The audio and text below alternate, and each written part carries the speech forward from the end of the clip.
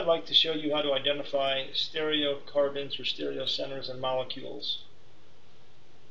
To be sure that you're answering, are there 4 different groups bonded to a carbon, check that all 4 bond paths are different, starting from the stereocenter.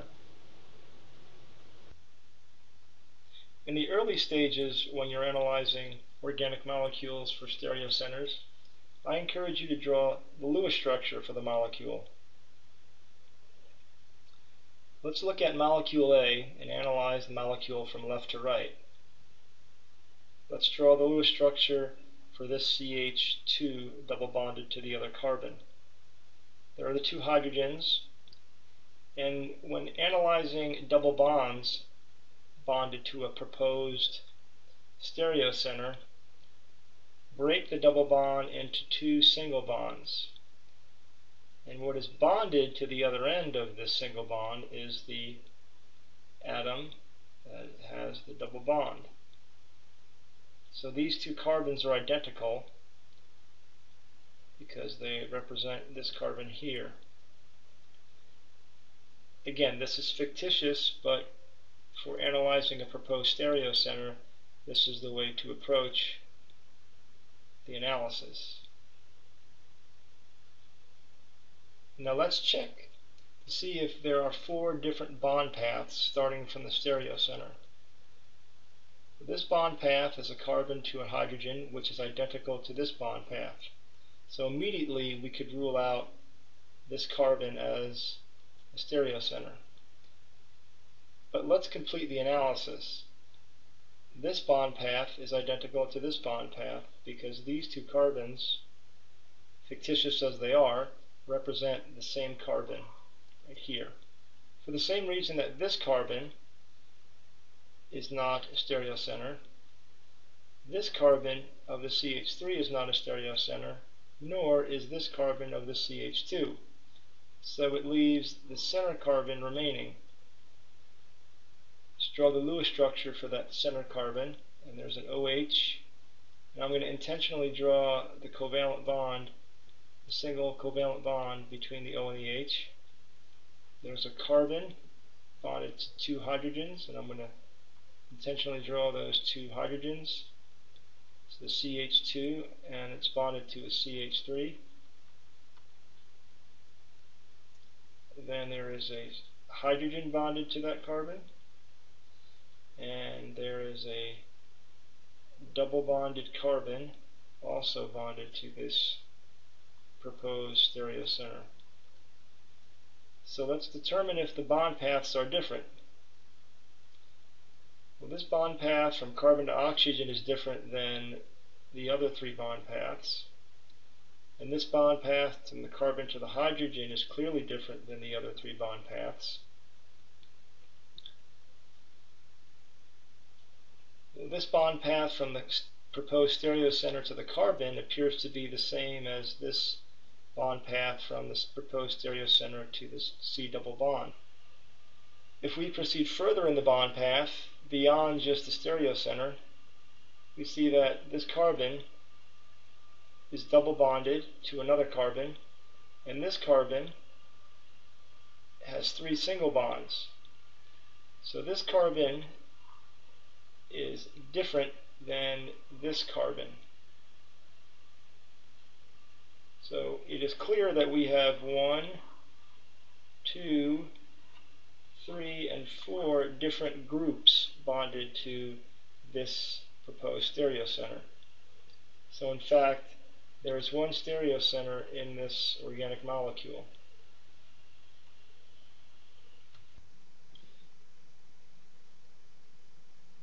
Now we'll look at molecule B. Ring structures add another level of complexity because the carbon-carbon bonds do not terminate. I hope you could see that this carbon, and this carbon can be ruled out as stereocenters along with this carbon and this carbon. Likewise, this carbon here with the 2 identical CH3 groups can also be ruled out. So that leaves the carbon bonded to the OH group, and we'll take a closer look at that now.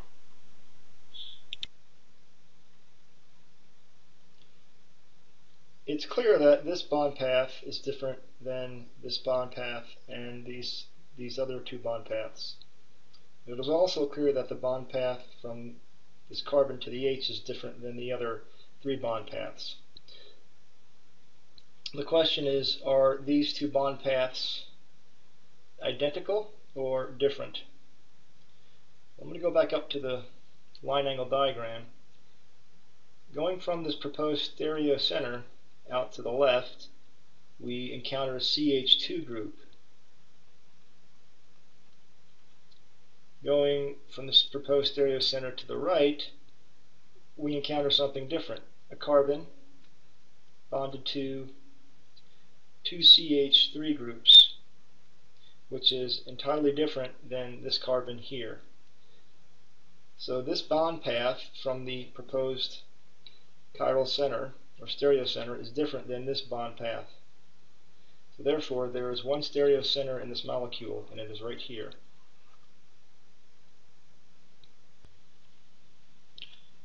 Next we'll look at molecule C. Immediately we could rule out this carbon at the end because it is a CH3. Just to remind you that the three bonds to the hydrogen create three identical bond paths. That is, we go out from the proposed stereocenter, we encounter a hydrogen, we encounter a hydrogen, and a hydrogen. Three identical bond paths. So that one's out. And by inspection, are there any others we could immediately rule out? We could rule out this carbon here, which is doubly bonded to the oxygen. And as a reminder, for purposes of analyzing stereocenters, we fictitiously redraw that double bond as two single bonds to the oxygen, and realize that this bond path from the proposed stereocenter carbon is identical to this bond path. So that leaves this carbon as a possibility and this one. So let's take a closer look at this carbon. So you can see that there is a CH3 bonded to the proposed stereocenter. There's also a hydrogen. So far there are two different bond paths. Oops, forgot the three. Two different bond paths so far, and there's a third different bond path because there's also an OH bonded to that proposed stereocenter. And here's a fourth bond path which is different than the other three because this carbon is bonded to an NH2. And of course it's bonded to the other carbon with the double bonded oxygen. So there's 1, 2, 3, 4 different groups, 4 different bond paths. Sketching the Lewis structure for this carbon, there's an NH2,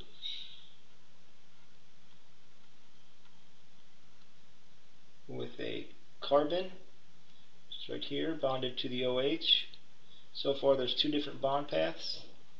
And of course there's a hydrogen, third different bond path, and then it's also bonded to the C double bond O.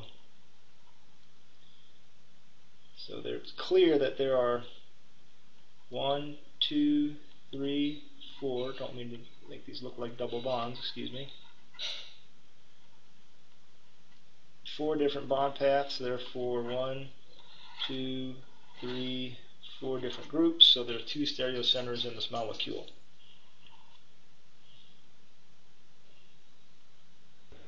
Now we'll look at molecule D, and we could rule out all of the carbons in the benzene ring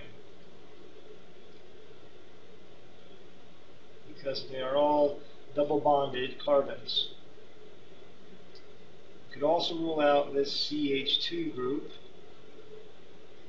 That leaves this carbon bonded to the carboxylic acid and the NH2. Rather than drawing the Lewis structure for this carbon, I'm going to just add in the hydrogen and take a look at the bond paths. This bond path is different than the bond path to the hydrogen, so there's two different bond paths. This bond path is different than these other two so far, and this bond path to the CH2 is different than this bond path to the carbon, because this is a carboxylic acid group and this is a CH2 group. Therefore, these two bond paths are different. Therefore, there are four different bond paths, four different groups. So there's one stereocenter in this molecule, and it's right here. Now we'll look at molecule E. And we can quickly rule out many carbons in the ring.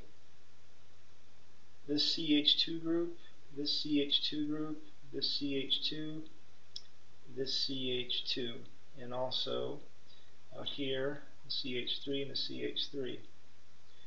Looking at this carbon, we realize that there are two identical groups bonded to it, two identical bond paths, so rule out that carbon. So that leaves carbon bonded to the OH, and this carbon, let's take a closer look at this carbon bonded to the OH. I'm going to sketch in the hydrogen, and we see that this bond to the O is different than the bond to the H.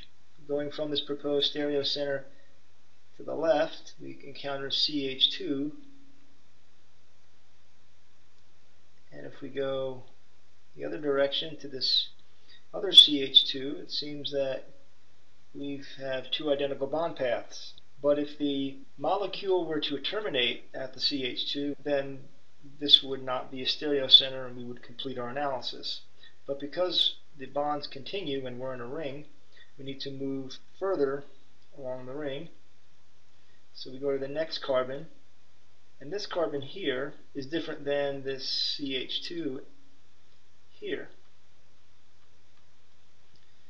This carbon, unlike the CH2, has an isopropyl group bonded to it along with the hydrogen. So therefore, this bond path is different than this bond path. So this carbon bonded to the OH is a stereocenter. Now we'll take a closer look at this carbon bonded to the isopropyl group. And again, I'll sketch in the hydrogen. This bond path is different than the bond path to the hydrogen, and it is different than this bond path to the CH2 off to the right, and it's different than the bond path to the left, which is another CH2. So again, it appears that we've encountered two identical bond paths, but because the molecule is a ring and the carbon bonds continue, we need to proceed further. So moving forward, we encounter a CH2 here. Moving forward from this bond, we encounter not a CH2 but a CH, and the carbon is also bonded to an oxygen. So this bond path is different than this bond path. So this is another stereocenter in the molecule.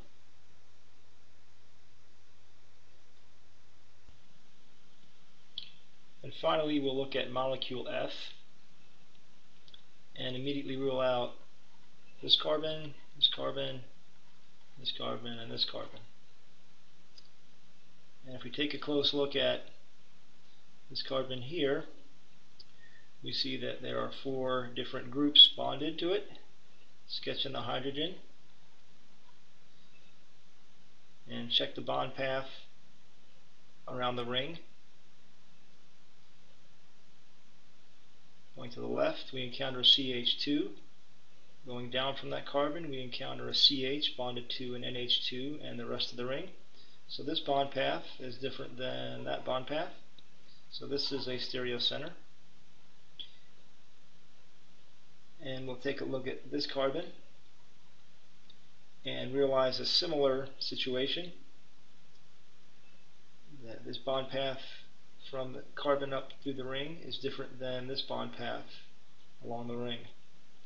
So there's another stereocenter along with the first one we discovered.